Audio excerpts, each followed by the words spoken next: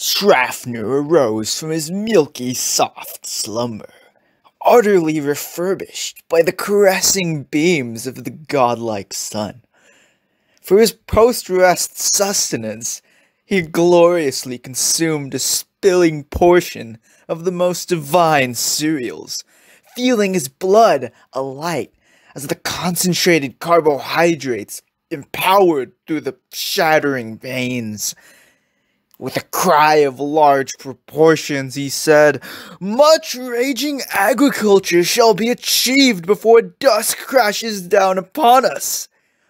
Thus, he massively gripped his flowering farming implement, leaping in the general direction of the fields where those silky, golden entities of root vegetable existed. As he plunged his well-worn tool into the supple earth, he felt as if he was one singularity with the farm. Because of his dashing determination to his homely craft, many potatoes were willingly yielded by the tight grips of the earth.